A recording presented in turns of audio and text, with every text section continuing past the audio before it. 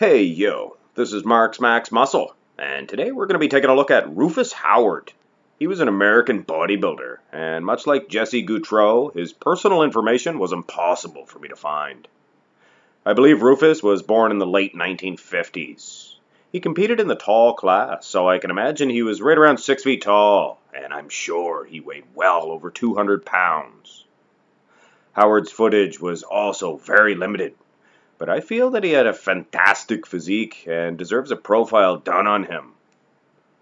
Rufus would place first in his class at the 1979 AAU Mr. USA contest. He would, however, fail to claim the overall title. In 1980, Howard would win a contest called the Orange County Championships. I am not sure of the affiliation of that event. In 1981, he would win the overall title at that year's NPC Gold Classic, and in the process, he placed ahead of Lance Dreher. In 1982, Rufus would receive the biggest win of his bodybuilding career. He would place ahead of a whopping 48 other competitors to claim the overall title at that year's AAU Mr. America contest. From 1983 to 1988, Howard attempted to claim the NABA Pro Mr. Universe Championships on 5 different occasions, actually.